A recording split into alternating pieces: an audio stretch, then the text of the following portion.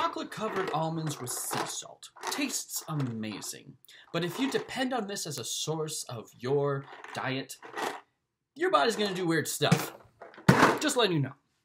Okay, I want to talk about the power of forgiveness. But before I get into this, I want to preface something real quick. So, the premise of this whole entire importance of forgiveness, I believe, focuses on this element. As humans, I would say we were made with intent. So things that happen to us are going to have an effect. And we, as humans, were made to not experience certain things. And that is why there's a chain of events that happens when we experience things that we were not intended to experience.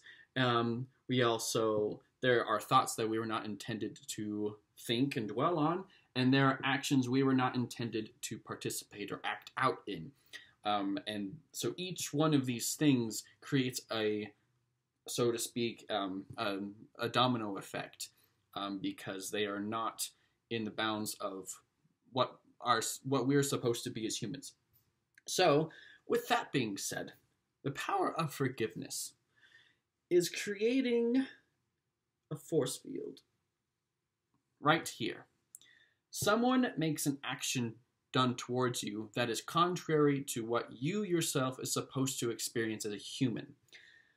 When we do not participate in the act of forgiveness, someone's actions done to us inspire thoughts that we're not supposed to dwell on. And those thoughts do a couple things. One, it deteriorates who we are and emphasizing either like bitternesses or self-afflictions or guilt, or also inspiring us to act out to someone else over here,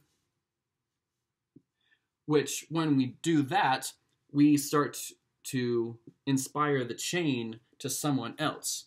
And so as we are experiencing all of these events happening to us, and we don't participate, or we don't actively do something to defend ourselves from those actions, we end up having ourselves deteriorate and act out to different people, and each person acts out to their different influences because they're not participating also in forgiveness or whatnot. And so what we're pretty much doing, and because I have orange, we are saying no to, that's a terrible orange. We are not letting the influences of other people's imperfections, because they themselves have an influence that is driving them to act out in imperfect ways, in ways that are harmful, that are contrary to their intended state as human beings. So this defense allows us to,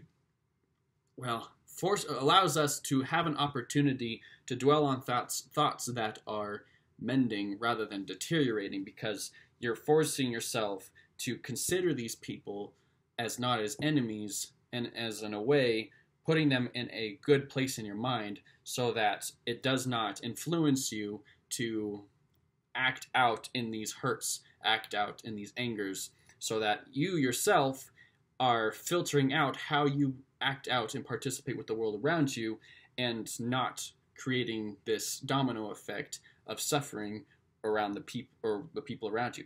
So that is why I think forgiveness is crucial, because we are imperfect and we participate in actions, thoughts, and receive actions that we were not intended to, and it is a natural consequence of our state as human. So that's my thought, at least. Let me know in the comment section below. Yeah, what was the hardest thing that you had to try to find forgiveness for somebody? But that can be sensitive information. But if you feel open to sharing it, how has been your journey in that way, in the comment section below if you feel comfortable sharing. And I will see you guys in another video, another life you never know. And also, thank you for 5,000 subs. I am so close. I don't know when that's going to happen, but it's here real soon. So just thank you guys for your support, and I really appreciate it. So I bow to you now, and I'm going to press this button right here.